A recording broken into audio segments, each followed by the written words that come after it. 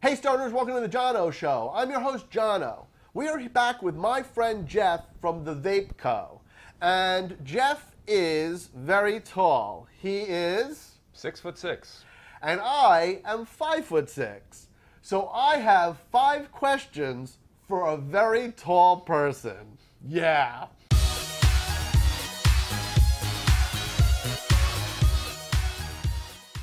So Jeff, before we begin, tell us a little about the Vape Co.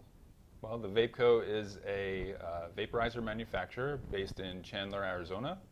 And we manufacture concentrate vaporizers and also have a full product line of dab gear and dab accessories. Nice. Very cool. So here are my 5 questions for a very tall person. So in my mind, you know, Americans from the Civil War, from the Revolutionary War to about the Civil War, really never got above 6 foot. Like Okay. Abraham Lincoln was just unbelievably tall compared to everybody else. Most people were 5'6" and under. So most of America, and really most of the world, is built for small people. Airlines. Yes. The worst. I can't even imagine. I know how difficult it is for me, and I am somewhat proportionate where my legs are almost equivalent to my torso. Generally, one is taller than the other, or, you know, it works that way. You're also kind of semi-exact, where your torso is the same proportion to your legs. Your legs may be a little bit taller. Mm-hmm. I mean, I'm uncomfortable on an airline. I can't imagine you're 6'6". Yeah, I mean, on most, mass transportation in general, it's an issue, but especially on airlines for sure. There are a couple of airlines, which I guess I can't mention, so I won't, but their standard seats, I have just enough room, that I can sit there and it's, I'm comfortable. Right. Most other airlines, the standards, I mean, almost every other airline I think I've ever been on, I can't sit in economy because it's just, my knees are like crushed. Right. Yeah. And that's before they even put the seat back. Right. And so you wind up putting your legs out onto the aisle. Well, right? I have done that, but then you have like the beverage carts that come. So like if Right. I fall asleep like that, they're gonna like my kick goodness. my legs in. Yeah. So then you're Really bad. one of those people that always has to upgrade to those exit seats. Well, yes. I mean, regardless of what airline I'm on, I always try to do that. Right. Even if it's the ones with Even the the ones slightly that better leg room. But Right. I always try to book on those, airlines, because if I don't get the exit seat, then at least I know, I'll probably be okay. Right. Do you ever like upgrade to first class to try to get more leg room if the whole place is booked? I like, would if I had the means to do yeah, it. Yeah, I know it's very expensive. So yeah. But so bulkhead works too, though. So I'll ask, if there's no exit seats left, then I'll ask for bulkhead. But those usually go first. what does bulkhead mean? It's like the front of the plane, where it's like the first row. Yes. So, yes. yeah. Okay. Or sometimes they'll Interesting. have another section, and then it's like the first row. Question 2. Beds. Yes. This is just a fascinating topic to me because I'm very comfortable in my bed. Uh-huh. I'm 5'6". Right. If I was even 5'8", my head and then the way that my feet lay, I would be touching end to end. Mm-hmm. You're 6'6". Like, what do you do? Well, so, a queen size bed, which is what I have, is pretty good, actually. I mean, if my head is at like the very head of the bed, my feet don't stick off, the end of the bed. Right. So it's just enough room, basically, Right. the queen size mattress. Right, but as you move around at night, you must, like, your leg must fall off the bed. Well, I don't move around You a don't lot. Oh, okay. Yeah, Well, I'm actually lucky in that. Well, maybe in that you've regard. trained your body to not do that. That's entirely possible. Yeah. That's entirely possible. But so now that's a queen size bed. Yeah. Like anything else, like if you're staying at a friend's place and it's a queen size, they say it's a queen size mattress, but it's a fold out, which is really smaller than that. If you can't do a twin, you can't. Nothing like that. No. Wow. And futons are sometimes a problem because they have like the armrests Oh, at yeah. the end. Yeah. And so, But you could at least curl your legs up a little bit and That's sleep true. sideways, That's right? true. Most hotels are queen size beds though, so that's okay. I think so. Yeah, Yeah. That's been all right. Yeah.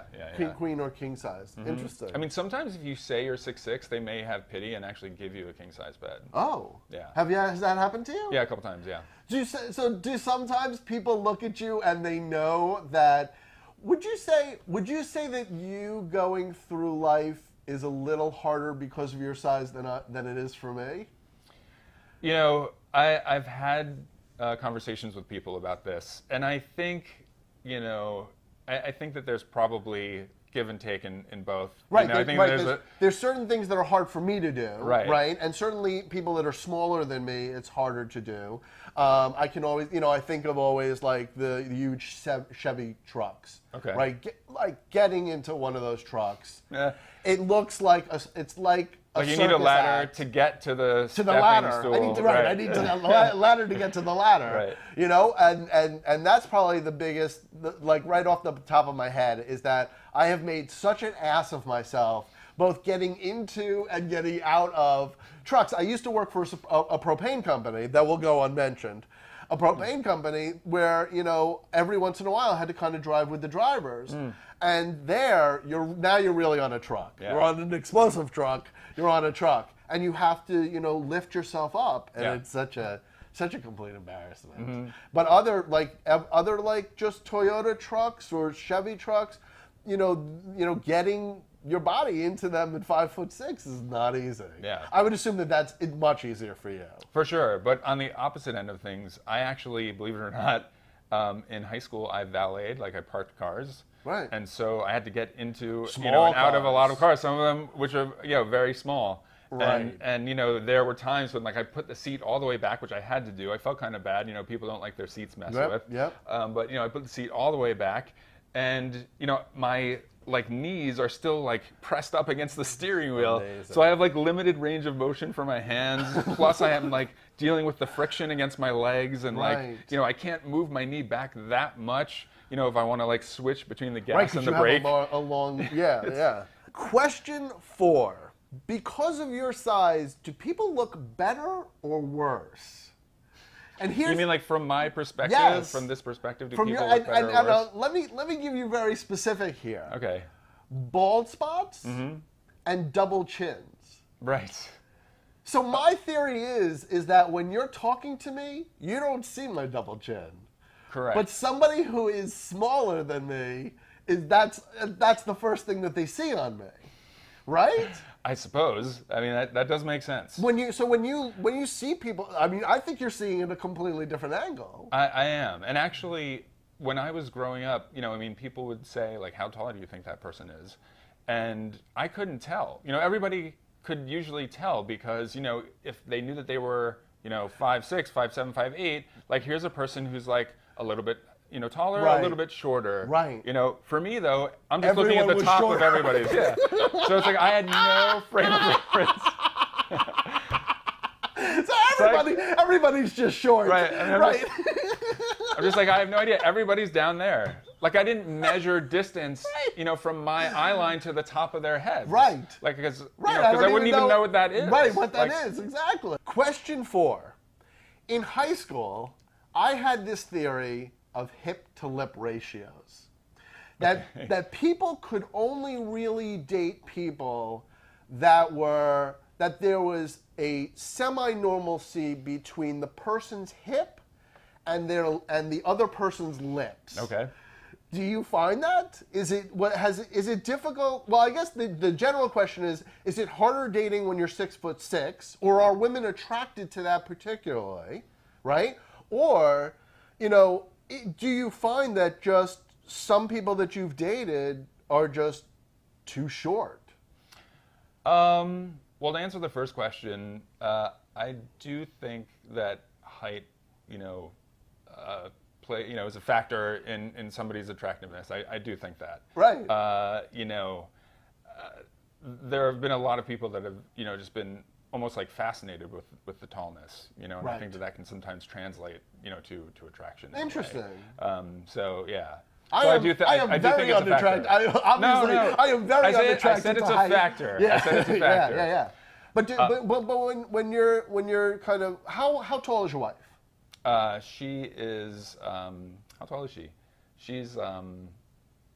She's 5'7". Okay, so for a woman. I'm sorry, she's 5'5". She's 5'5". There's a big difference. There's a big difference. So the shortest person that I've ever dated was 5'1".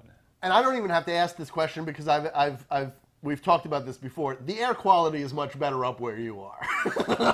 There is a lot less farting going on. I mean, that's fair enough to say, I suppose. But the other thing is, well, when I saw you at that event, that was very loud. Oh yeah. I could barely hear you because there's so much distance, Right. between. Most people are like down here talking to each other. Right. And it's like if my sort of like the area I'm talking between to your chest. Yeah, but the area between my chest and my stomach, if they had ears, then I could participate in the conversation. But since I don't, I basically just stand there, and if I happen to get a little bit of something, I'll try to jump in because Right. it's the only opportunity I have. Right. Question 5: clothing. Yes. I would assume, at 6'6", you're beyond the 6'1" kind of master cutter type. Right. Right? So, there's all of these different sizes that are kind of generic, right? I am like an inch taller or shorter between there is no 5'6" jean. There is like a 5'8", and there's like a 5'4". Okay. So I can either double cuff, or I could just wear sailor type outfits, right? So I either have to kind of get them hemmed, and I would assume that for 6'6", do you have to shop in the big and tall section? Thankfully, in the big and tall section, well, not really. Not the store, not a double XL store. That's, there are that's very something few. else. There are Right. very few. Take a suit, for instance. Yeah. Well, a suit could be tailored though. But you got to start from somewhere. Yeah, but okay, so the main thing being tall, well, at least with me, okay, it's pants. Well, and shoes too, but pants. Because your shoe size is 15. Well, it depends on the brand actually. I can. So you literally have double the length of foot that I have. Seriously? Yeah, I'm You're an 7.5? 8.5. All right, so in some brands, I can go up to a 16 or even a 17. Now, of course, you as 6'6", if you had an 8-foot shoe, you'd have a big problem. Right. That would be a problem. That would suck. But the pants, though, with a suit, you can there's always enough room that you can let it out. It's more jeans, other sort of more ready to wear stuff, I guess you would say. Right. That are a problem. Right. And sort of you made that comment about between 5'4" and 5'8". Yeah. That's nothing in there.